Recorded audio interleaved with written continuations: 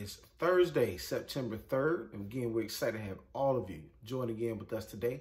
At this time, we ask everyone, if you would, please stand for our Pledge of Allegiance. I pledge allegiance to the flag of the United States of America, to the republic for which it stands, one nation, under God, indivisible, with liberty and justice for all. Thank you. Let us pause at this time for a moment of silent reflection.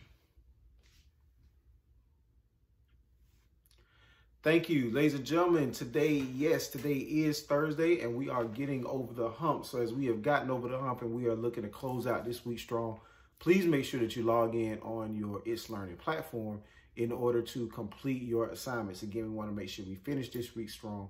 So please make sure you log in on your It's Learning platform, collect all your assignments, and make sure you submit those in a timely manner.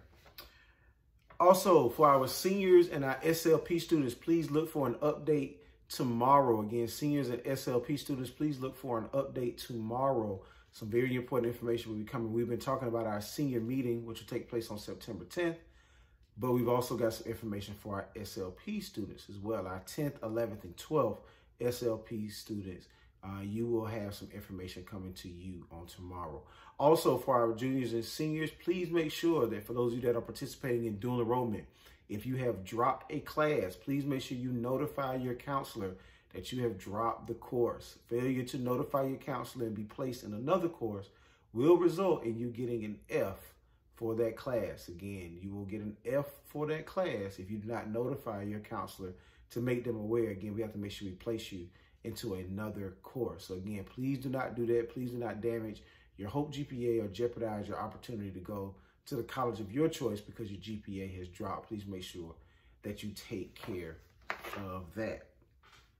Ladies and gentlemen, today we are celebrating game day again. Yes, 2 times this week. We are celebrating game day as our Lady Wolverines will be in action today at 5 p.m.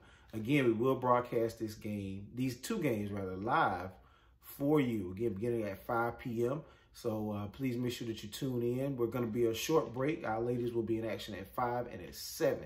So please tune in at both 5 and 7 p.m. as our ladies will be in action. Again, our ladies are coming off of a big victory as they defeated Windsor Forest on Tuesday, 3 games to nothing. So we're looking to continue our winning ways this week. Again, that will be today at 5 p.m. and at 7 p.m. Our word of the day, yes, our word of the day is legerity. Legerity is our word of the day, meaning physical or mental quickness. Yes, physical or mental quickness. So, ladies and gentlemen, we hope that you display some legerity as you are completing your task, getting those things in.